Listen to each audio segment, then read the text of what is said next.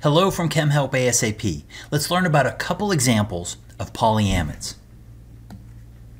We'll see two examples of polyamides. The first is made from a diacid monomer, shown at the top, called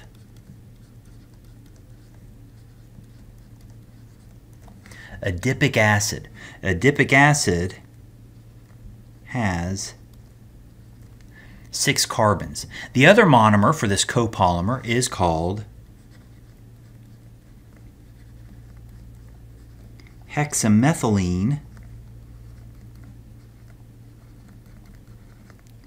diamine. Hexamethylene diamine has 6 carbons. When the two monomers are heated together, they react to form a polyamide.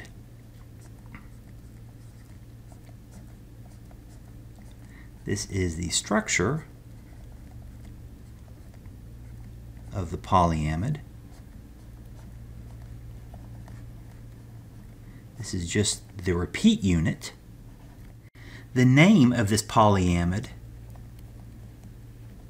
is Nylon 6,6.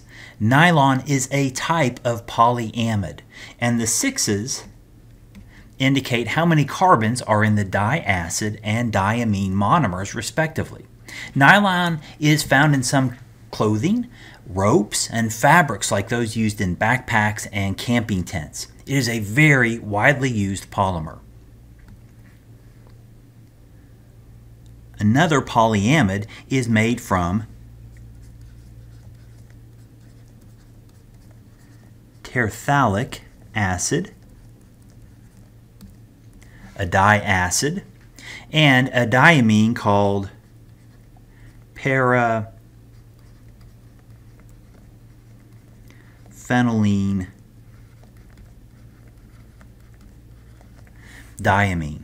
These two monomers are heated together, forced to react, and polymerize to a polyamide. And here is the repeat unit of the polyamide. The name of this polyamide is Kevlar. This polyamide is extremely durable and is used to make items like bulletproof vests. Both nylon and Kevlar are made from a diacid and diamine. These two polyamides have different structures, and therefore the polyamides have different properties and are used for different purposes in consumer products.